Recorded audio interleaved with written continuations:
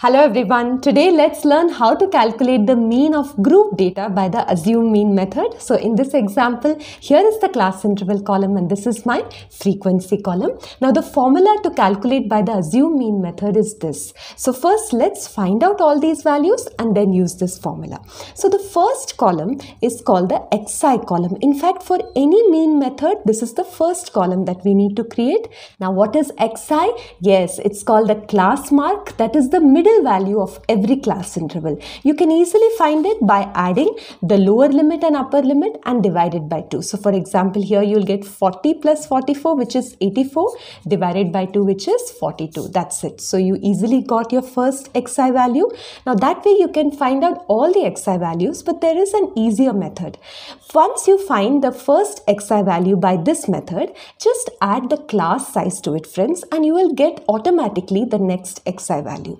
So what is the class size? Let's first find that out. Any class interval, just subtract the upper limit and lower limit. Say here if I take this class interval, 56 minus 52, yes, 4. So h is 4 over here. Just add 4 to 42, you'll get 46. See, very easily I got the next xi values. That way you can fill up, you'll get all the xi values this way. I hope this is clear, friends. Now did you notice that the xi values are quite big? So first let's reduce them by the assume mean method. So that is our next column, that is the a value, which is nothing but assumed mean. So how do you find that out?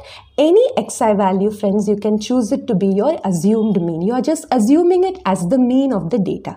So any xi value, but it's better if you take the middle xi value so that you will get very small numbers. So here there are two middle values, see, 50 and 54. You can choose any of them. I will go for 54. So I'm choosing my a as 54.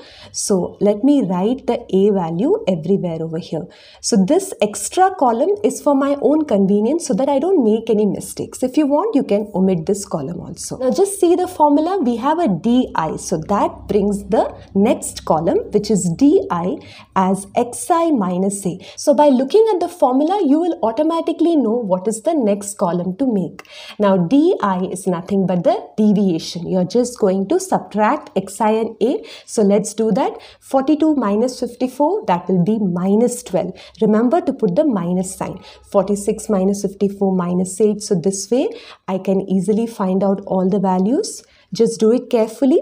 Now these are all the di values. Again, come back to the formula. It's written here fi into di. That means now I need to multiply fi with the di. So that is our next column. See, fi di.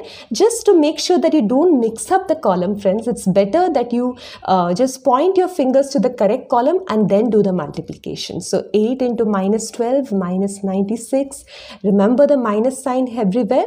So it's minus 24 here. It's minus 44, 0, 36 and yes, 32.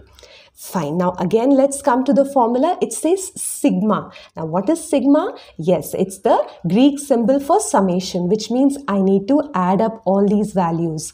Now I've already added them, friends. It comes to minus 96. Remember, it's minus. And it's perfectly fine if you get negative values here. No need to worry at all.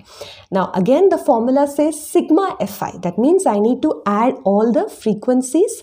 Now I've already done that. It comes to 40. So now we have all the values ready. So let's go ahead and substitute them in the formula.